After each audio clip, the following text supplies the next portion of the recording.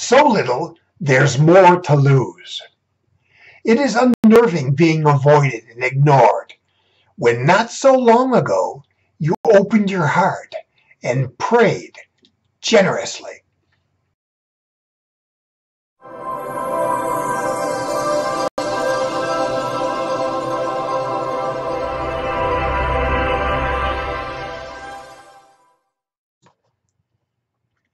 Demons steal and lie. We have so little. Every little bit lost is a bigger part of the whole. Some people take advantage of the disadvantaged. In time, there are people you can only trust as far as you can throw them. We forgive or revenge from the hurt. Forgetting takes time. Every memory image is tainted with the feelings of, why do people steal? Thou shalt not steal. I can see the reason for that 10th of God's commandments.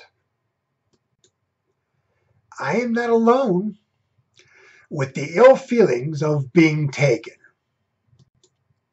Those memories stay around a long time.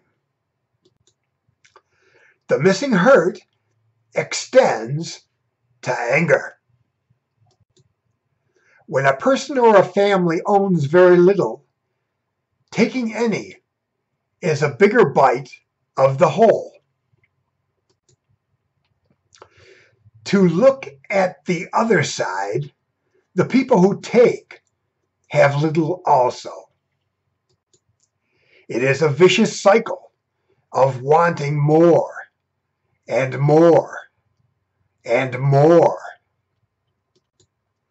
Envy of others' possessions make the pursuit of pleasure, of taking and owning dreams of this could be. The selfish trinity of I, me, mine. Victims are simple and trusting. We have blinders on. Thieves don't appear visible. There is some comfort with the belief when judged for the final time, it will be settled as who did what. And the consequences will be no leg, no escape. The souls that take. The weak can never forgive.